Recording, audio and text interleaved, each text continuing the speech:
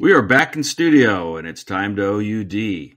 Sometimes you find a car from a reputable seller that pops out as being undervalued, but you still need to dig deeper. And so P9 Registry Vid 705884, a Carrara White 2010 997.2 GT3 with PCCB, CB, FAL, and heated front adaptive sports seats.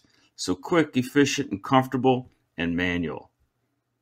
It's priced at $107K in a market where the average price is $114K, and its MSRP is $5K above average.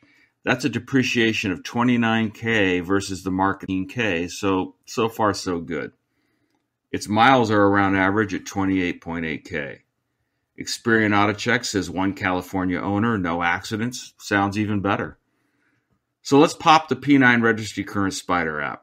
This app tells us how many and shows all the cars actively on the market right now.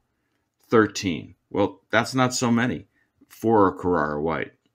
Cool thing about the Current Spider app is that it's available for free for P9 Basic subscribers, with all the vehicle build comps, a smart link to auction comps, and a spider link direct to the seller ad. That's pretty awesome. Looking at the seller ad, by the way, it says make an offer. Now you have to like that. Okay, so let's pull up the P9 Registry Valuation app, the only true market valuation tool for late model GT Turbo and limited edition Porsches. By the way, it's now what we use every day. We've replaced our internal tool. We just log in and use the P9 Registry app. After entering the VIN, the price, and the mileage, we submit and let the black box do all the work. By the way, the P9 Registry valuation estimates change daily as new data is pulled in by the P9 Registry Spider. You can't get more current than this.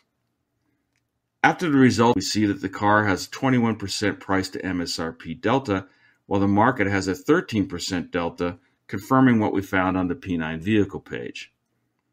Looking at the three basic valuation estimates, they're all around $118K, putting the car at around $11K under its market estimate. The statistical mileage adjustment drops another K off the value for an average of a little over $117K. These are good estimates using standardized methods utilized widely across the industry applied to real-time market data.